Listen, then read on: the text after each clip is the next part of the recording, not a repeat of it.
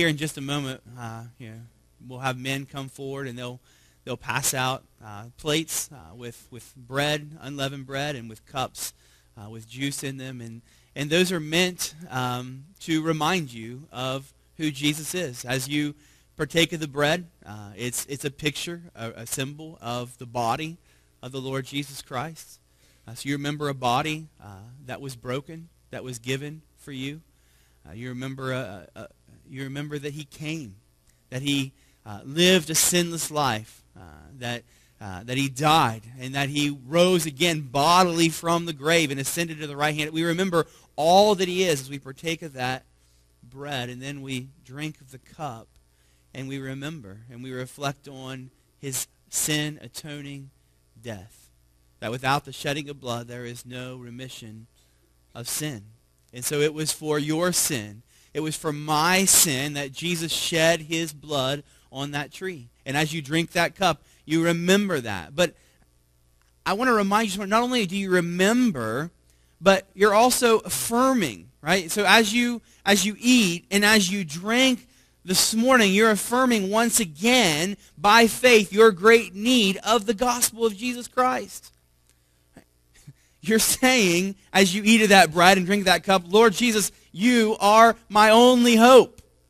You're all I need, right? There's no hope for me and for my sinful condition apart from you. Now, as I say that, I'm not saying that by participating that's what saves you. I understand that, right? If you eat this bread and drink this cup this morning, that's not going to save you. But you are expressing again your faith in Christ alone. That his work and his work alone is enough. We're tasting, again, the goodness of the Lord. And so as you participate, understand that's what you're saying. Yes, Lord, I believe. I believe that it is you. It was your body that was given for me. I believe it was your blood that was shed for me, and I took part in that. It was my sin that put you on that cross. That's what we say as we participate this morning. And so because of that reality, because of the recognition that it was you and it was I who put Jesus on the cross, and there's a sorrow to this service this morning, right? As you realize that it was you that put Jesus there. There's also a joy, right? As you recognize that the work that was accomplished on that cross. Yes, it was your sin. It was your penalty that he bore on the cross. At the same time, that sin was paid for in full. And so we rejoice and we celebrate that. There's a thanksgiving. There's a deep love for Christ, and all of that intermingles together, and there's a seriousness to the service this morning. Because as we come and we're reminded of what Jesus did for us, then we're reminded of the cost of our sin. And then we're reminded of the need for us to deal with that sin, right? So for us to come this morning, and let's be clear, right? When we leave this place and we walk out in the world, we become stained by the world. We become spotted by the world. And so this morning, as you come to the Lord's table, you need to prepare your heart and deal with that sin.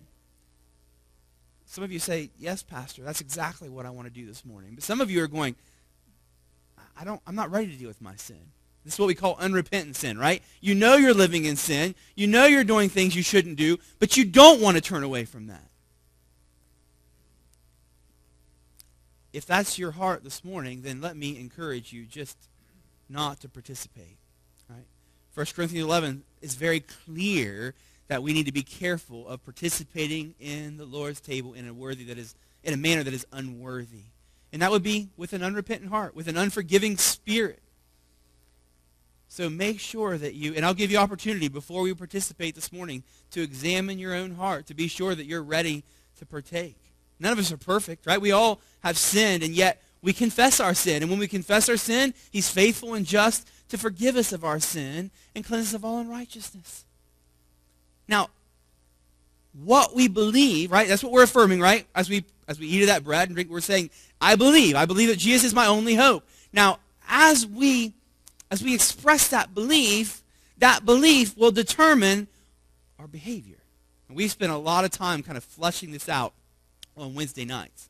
We've been talking, we do a doctrinal series, and we remind you often, right? It's belief determines behavior.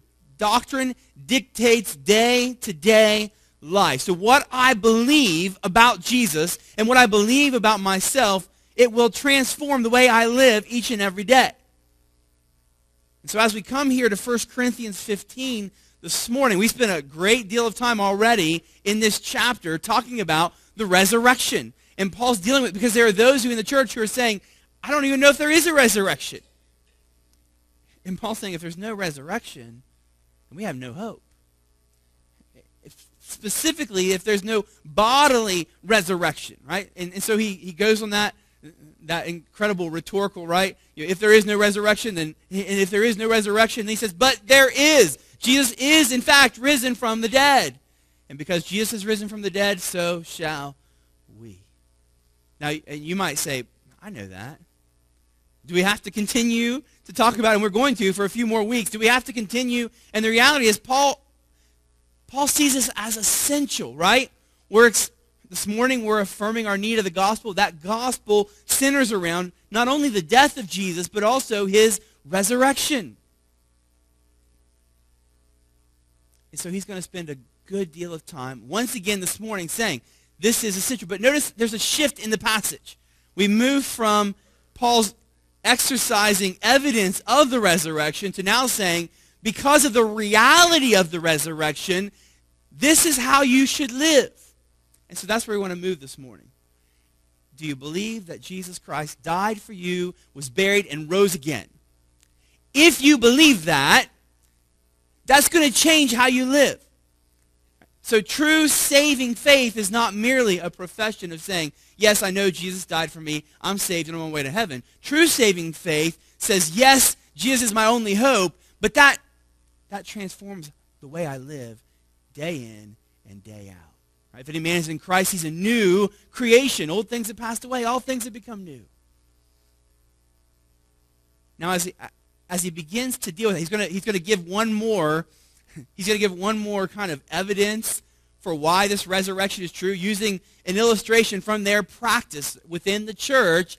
And this is a strange practice, all right? So as we come to verse 29 of chapter 15, Paul said, again, he's giving support for why the resurrection of Jesus Christ is real, right? And so he says, otherwise, what do people mean by being baptized on behalf of the dead? If the dead are not raised at all, why are people baptized on their behalf? Now, that's a doozy of a verse, right? You read that and you're going, what in the world is he talking about? This is one of the reasons why Mormons baptize what they call proxy baptism or vicarious baptism, meaning that they're baptizing on behalf of somebody else. And that's what it sounds like when you read it, right? Baptized on behalf of the dead. And this is one of the most disputed verses in all of the Scripture. In fact, if you start studying it out, and I can't take time to even, there's 40 different interpretations of this one verse. Right? And I mean, you could exhaust yourself, wear yourself out, but we can make some of those really simple, right? I mean, it's not easy to say, here's what it doesn't mean. Right? So let me help you with that anyway. Right? I'm not sure I can dogmatically say, here's what it means this morning, but I can tell you it does not mean that you can be baptized on behalf of someone else, and that will save them. You say, how do you know that? That's what it sounds like when you read it. Well, I know that because the rest of Scripture would discount that, right? Okay. Can you be baptized for someone else now? Wouldn't that be nice? I know lots of lost people. I could just say, you know what? Dunk me, right? For them, and for them, and for them. I mean, we know this, right? Baptism doesn't save anyone. Baptism is what? It's a symbol. It's a reflection of that saving work that's already taken place in your heart and in your life. So if baptism doesn't save anyone, and you can't be baptized for someone, then how could you be baptized for someone's salvation after they have died? You can't, right? And what we know according to the Scripture is after you've died, what? It's appointed unto man once to die, and after this, the judgment. You don't get a second chance, right? So that the moment you die, you're going to stand before the Lord, and you're going to give an account for what you do with Jesus. So the fact that somebody would be baptized on your behalf after you're gone, sorry, doesn't work that way. And so we can discount any interpretation that says there's a saving effect for being baptized on behalf of someone else. You say, well, what in the world does it mean then? Well, here's what I think it means. And again, I could be wrong, all right? What he says, baptized on behalf, that word behalf of could also be, has almost a causal idea in the original language. And so you might read it like this, behalf or baptized because of the dead. You say, well, what in the world does that mean? That doesn't make any sense. Well, let me give you an example. Right? Remember the Apostle Paul? He was Saul of Tarsus. And he was giving consent to the death of Stephen. Right? And so Stephen was stoned, and shortly thereafter, we see this transforming effect in Saul's life. Now, yes, he met the Lord Jesus Christ on the road, the risen Lord on the road to Damascus. But I believe the testimony of Stephen had a great impact on Saul of Tarsus.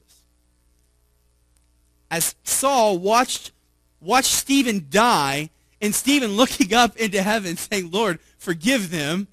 They don't know what they're doing.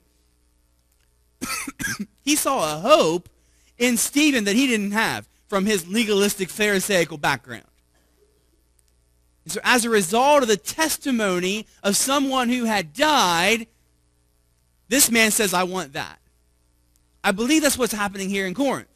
Right? Baptized because of those who have died, those who have given their life for the cause of Christ, those who have went on before them in Christ, who gave such a strong testimony of faith, of eternal life in Christ. They said, I want that. And they followed Christ. And they took that step of obedience and baptism. In fact, I would encourage you, if you're here this morning and you have not been baptized and you name the name of Christ, and that's an integral step to your salvation, right? To follow the Lord in obedience in baptism. But this is what was happening, I believe, here in the church at Corinth. There were those who were being baptized as a result of those who have died in Christ. Giving this hope. And it is a beautiful hope, isn't it, that we have as Christians? Death is not the end.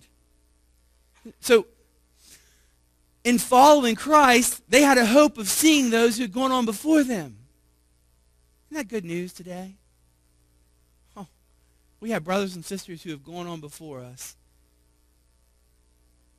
And we say it like that, right? It's not like they're gone. They've gone on before us, and we will see them again because of this hope of the glorious resurrection of Jesus Christ. So we see this transformation, this transforming thinking, but notice the reality here, right? So the reality of this resurrection, and this is what we do. We know without a fact that Paul is saying, right? We know that Paul is saying that because you do this, whatever reason they do it, it gives affirmation to the reality of the resurrection, right? That's his point. His point's very clear. He's not trying to advocate some practice for or against. All he's trying to do is say, because you do this, it is clearly evident that you believe in a resurrection, because if you didn't, you wouldn't do it. And that's all he's saying. But because you believe in a resurrection, then live like this. Look at verse 20 or verse 30. He says, why are we in danger every hour? If there's no resurrection of the dead, what in the world am I doing? What are we doing? I mean, this is not easy, right? To be a Christian in Corinth. I mean, look at the ministry of the Apostle Paul. You think Paul had it easy serving Christ? It was one trial after another. Listen to his testimony in 2 Corinthians chapter 11. 2 Corinthians 11:25, he says, 5 times I received at the hands of the Jews the 40 lashes less one. 3 times I was beaten with rods. Once I was stoned. 3 times I was shipwrecked. A night and a day I was adrift at sea. On frequent journeys and danger from rivers, danger from robbers, danger from my own people, danger from Gentiles, danger in the city, danger in the wilderness, danger at sea, danger from false brothers, in toil and hardship through many a sleepless night, in hunger and thirst, often without food and cold and exposure. That's Paul's ministry. Right? In service to the Lord Jesus Christ, he was constantly in danger. And he says, if there's no resurrection, what am I doing? What am I doing? If this is it, I'm putting my life on the line every single moment. At any moment, it could all be over. But Paul has a hope that goes beyond this life. And so he says, what? Yes, we put ourselves in danger every hour. This is something that's so difficult for us to grab a hold of, isn't it? In our American Western culture, we just don't get it. It would be very hard for me to stand up here and say to you, brothers and sisters, why are we in danger every hour? Because we're just not, right? But if I were to go to the Middle East or to China or Africa, I could easily say that over a congregation of people. Why are we in danger every hour? And they would know. They would know exactly what it means to count the cost to follow Christ, to take up their cross daily, to deny themselves and to follow him. They get it. We don't get it. Christianity was never meant to be this comfy, cozy religion that we have made it to be. Jesus, before he sent out his disciples, the 70 disciples in Matthew chapter 10, Matthew 10:16, he said, behold, I am sending you as sheep in the midst of wolves. Now, I don't know what you know about sheep and wolves, but that's dangerous, right? You take your sheep and you go, there's the wolves, go get them. It doesn't usually work that way, right? That's dangerous. In fact, as he was sending them out, just a few verses later in verse 28, he says, do not fear those. Whoa, wait a minute. You just sent me out in the midst of the wolves and you say, don't be afraid? But what does he say? Do not fear those who kill the body but cannot kill the soul. They have no power over your eternity. He says, rather, fear him who can destroy both soul and body in hell. Who should we obey? Him. We obey him. He's the one who has power over our soul, our body forever. And so what he's saying is this. We can live, because of the reality of the resurrection, we can live for him. We can give it all for him. We can risk for him. I was reading a book this week. It's called Yawning at Tigers. He says, Stop Trying to Tame God. It's a book by Drew Dick. And he says this. He says, a desire for safety paralyzes us with fear and prevents us from carrying out God's mission. Something is wrong. He's onto something, right? A desire for safety paralyzes us. Is there any prayer that you hear in church more than that? A prayer for safety? You know, I've never seen that prayer in the scripture, not once. Not one time have I seen an example or an advocate to pray for the safety of one. Now, I'm not saying we shouldn't. I don't think it's wrong. But I think we're so consumed with this idea that it hinders us from accomplishing the mission that we've been given. When Jesus sent us out on the Great Commission, it wasn't just some leisure journey. It was a call to war. There are souls at stake. Right? The kingdom of darkness and the kingdom of light, and it's a battle. He went on to write, he said, I think we're too concerned with our own safety. We're obsessed with it and spare no expense pursuing it. We drive crash-tested cars with side impact airbags. The local Christian radio station promises safe, easy listening with no offensive lyrics. Safe? Our founder was murdered. No offensive lyrics? Every time Jesus spoke in public, he seemed to incite rage. Brothers and sisters, we have a gospel that's offensive. Maybe that's why we don't share. Because we're afraid to be bold and courageous and to risk for the cause of Christ.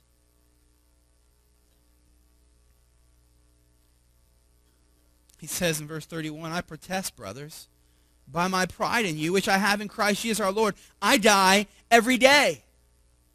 Do you think Paul wasn't concerned for his safety? Sure he was. Isn't that a natural instinct, right? Fight or flight, right? We have that in us, right? To try and fight and preserve our life. But what does he say? I die daily. Every day I die to myself. I die to my goals, my desires that I might follow Christ. What a difference it would make if we would put down ourselves, put down our dreams, and pick up the cross day in and day out and say, what? I die to myself today. I'm willing to follow. I'm willing to live for you today, no matter what the cost. I have decided to follow Jesus. No turning back. No turning back. If we believe who Jesus is and what he has done, then this is the natural course, right? Belief in a resurrection calls for sacrificial living. In verse 32, he goes on, what do I gain if, humanly speaking, I fought with beasts at Ephesus? If there's no resurrection, why am I fighting this fight? Now, I don't think he's talking about actual, I know in our mind we see the Christians being thrown to the lions here. Paul's a Roman citizen. It was very unlikely they would have thrown him to the lions. It was against their own rules. And there's many times that Paul refers to his opposition as wild animals. Right? Philippians chapter 3, he refers to them as wild dogs.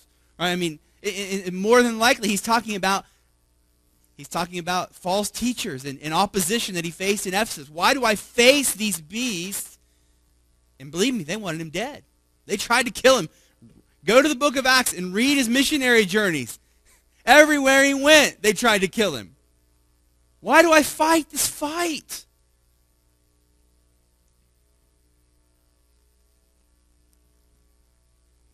Our brothers and sisters around the world know what it means to fight that fight.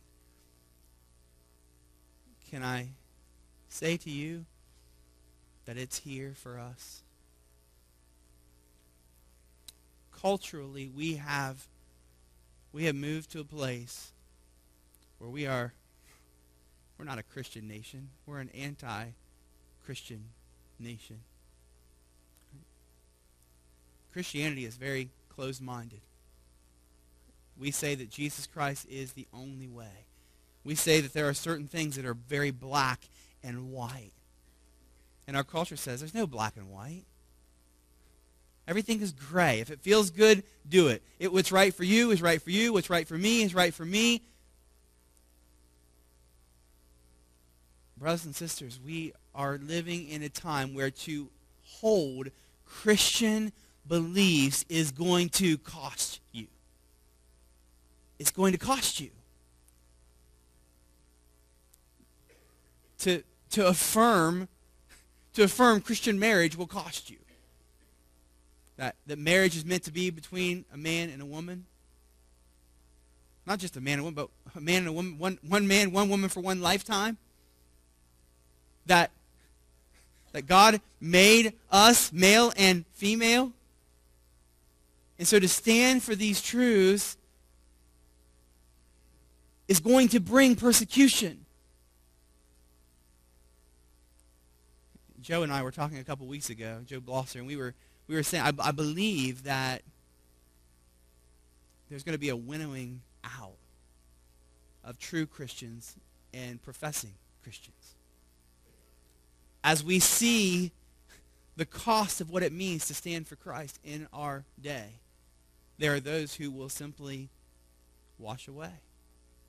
Not willing to risk standing for truth. We see it already happening, right? Even in those who call themselves churches, who are saying, you know what, I know God's word says this, but it can't mean that.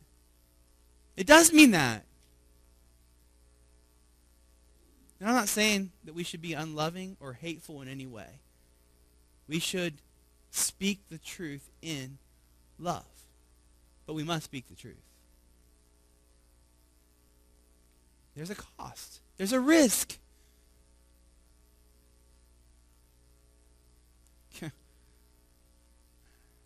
In that same book, he went on to talk about believers in other cultures, particularly Southeast Asia, and the questions they were asked. New converts, right? These were new followers, and they were seeing, have they truly put their... And so here's the questions they would ask them. Very different than probably what we would ask new converts here. Are you willing to leave home and lose the blessing of your father? Now, we might say, yeah, right? We have young people all over the place who's ready to leave home and lose the blessing. That's not a big deal in our culture, right? In their culture, it's a huge deal. Are you willing to lose your job? Are you willing to go to the village and those who persecute you, forgive them, and share the love of Christ with them? Are you willing to be beaten rather than deny your faith? Are you willing to go to prison? You realize for Christians in China, this is how they determine their leadership. They consider prison seminary. For those who go off to prison and come back, they're the ones they put in leadership positions in the church. Because of what persecution does in the heart and the life of a believer. And then the ultimate question is what? Are you willing to die for Jesus? Are you willing to give your life to follow him?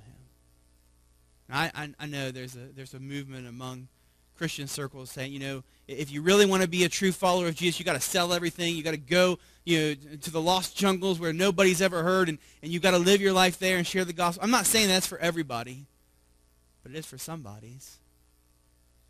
And there's too many of us as Christians who are saying, that's not safe. You realize that when it comes to unreached people groups, there is no safe place left. They're unreached for a reason, because it's difficult and it's dangerous. But God's calling people to go. I think as parents and as followers of Christ, we've got to prepare ourselves for that. It's possible that Christ may call us, or our children, or our grandchildren. And what do you do in that moment? That's not safe.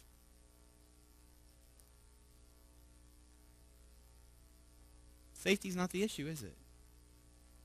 We're talking about bigger issues than us in our life. We're talking about lost souls.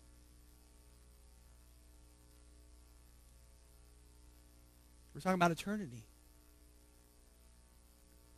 And so Paul says, if the dead are not raised, let us eat and drink, for tomorrow we die. Right? Here's his conclusion. If there's no resurrection, we're wasting our time. We might as well live it up. If this is not true and this is not real, let's just go home. Right? Why in the world would you waste your time on Sunday morning if this is not true? You could be in bed. You could be golfing, fishing, whatever you like to do. You're here. Why? Because this is true and this is real. So we don't waste our life and we don't waste our time. We don't just live it up and take all this world has to offer because Jesus is real. And the resurrection is real. And we have a hope that goes beyond this world. And so we're living for more than this life. You see Paul's point? Because the resurrection is true, we don't live like there's no tomorrow.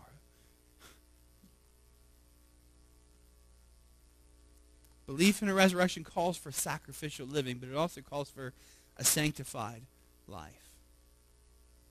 We see it in verse 33. Do not be deceived. Bad company ruins good morals. That's a familiar verse for many. I'm sure you've heard that.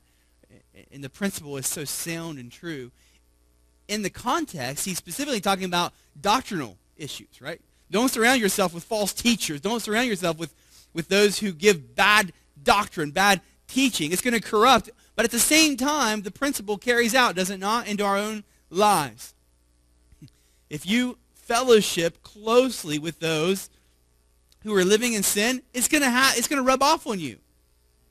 Now here's the problem, right? Because we just talked about risk and we talked about the need to share the gospel, and we read that, and Christians, we go, we gotta isolate ourselves. We gotta get away from the lost people. That's not what he's saying. We can't isolate ourselves and not go out and live in the world. But at the same time, our close relationships should be those who know and love the Lord Jesus Christ. And then, together, as a faith family, we leave these doors and we go out into the world. And we take the gospel of Jesus Christ that has the power to transform and change lives. What does that look like? I mean, what does it look like to risk to follow Christ? Well, let me say this. It's going to cause you to step outside of your comfort zone. We have some who are involved with the Women's Care Center here. Let me tell you what. That'll take you outside your comfort zone. When you're talking with young ladies about life and death, spiritual life and death, but also physical life and death. We have some who go into the jails and they're standing across from those who have done some unspeakable things. You say, I don't feel comfortable with that.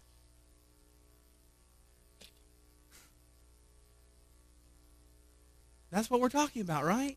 Putting ourselves in uncomfortable positions that take us outside of our comfort zones for the cause of Christ. It's going to look different for each of us. It's not the same. For some of you, it's just going to mean finally sharing the gospel with that loved one or that neighbor or that coworker that you know needs Jesus. And you say, I can't do that. Yes, you can. You mean you're not comfortable doing that? You can do it.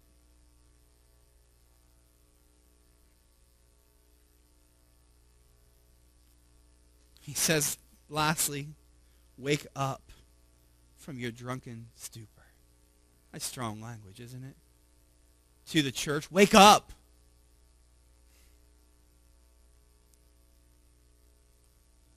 He says, do not go on sinning. The way that you're living, what you're doing, is sin. To deny the resurrection of Christ, to live as if there's no future, to live for this world and not for the one that is to come, is sin. He says, do not go on sinning, for some have no knowledge of God. I say this to your shame. Now, we could take that two ways. We could take that, referring to the lost, to unbelievers. He's saying some have no knowledge of God. It's because of your life and your lifestyle. And that's possible that he's saying that. And perhaps he could say that to us, right? Because of us, there are some who have no knowledge of God. But the actual word in the Greek is translated. It's where we get our word agnostic, right? There are those who they don't know. They don't know about God. And they're Christian. They're in the church, but they're not acting like it. And I think that fits with the context. Their belief is not dictating their behavior. They're living as if there is no God. That seems to fit very closely with what we're talking about, doesn't it? There are those within the church who are living their lives in such a way, it's as if the resurrection is not real and Jesus is not true. Could that be said of us today? Could that be said of you? You're here this morning. But when you go out on Monday, does what you know about Jesus, about who he is and what he's done, does it affect the way you live your life Monday, on Tuesday, and Wednesday, and Thursday, and Friday? That's what he's saying.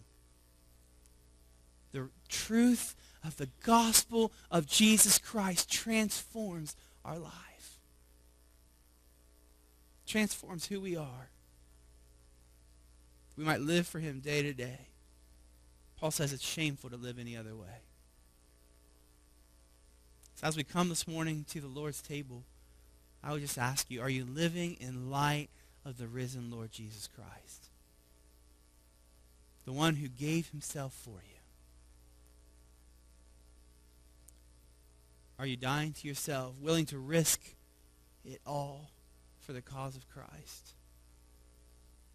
You know, if you're here this morning and, again, Jesus is someone you're still considering, you haven't made that step of faith to put your trust in Jesus as your Savior, let me encourage you today to observe our service carefully here. As you see the bread and you see the cup pass by, remember the body and the blood of Jesus Christ that was given for you. Better still, bow your knees this morning and put your trust in Jesus Christ alone for your salvation. If you do that, please come see me. I'd love to talk to you more and help you in your Christian life. You know, Troy would love to help you. We have others who would love to help you as you walk with Christ in this new journey. We're going to just have just a moment, an opportunity, I told you, give you an opportunity to examine your heart, to be sure that you're ready to receive the Lord's table, and then we'll have the men come and serve. Let's pray.